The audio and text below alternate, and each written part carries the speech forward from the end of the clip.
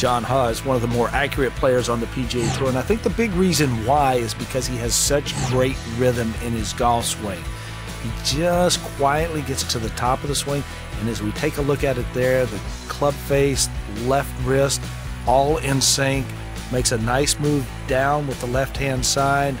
Everything is very calm. There's not a violent move in this golf swing from John Huh.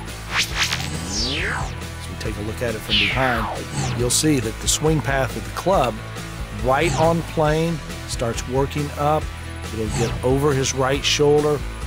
Nice knee flex. There's not a lot of movement of the lower half. Club going down the line. Then he gets the club nicely in front of him right there. The right elbow stays in front. He's able to release the arms and the shoulders together. That is connection through the shot for Jonathan Huh. And then we look at the split screen. You might notice that he's kind of set up behind the ball just a little bit more than what we see other players, but that's okay. Turns away from the ball. What I like about Jonathan Huh's swing is the fact that there is not a quick move in it.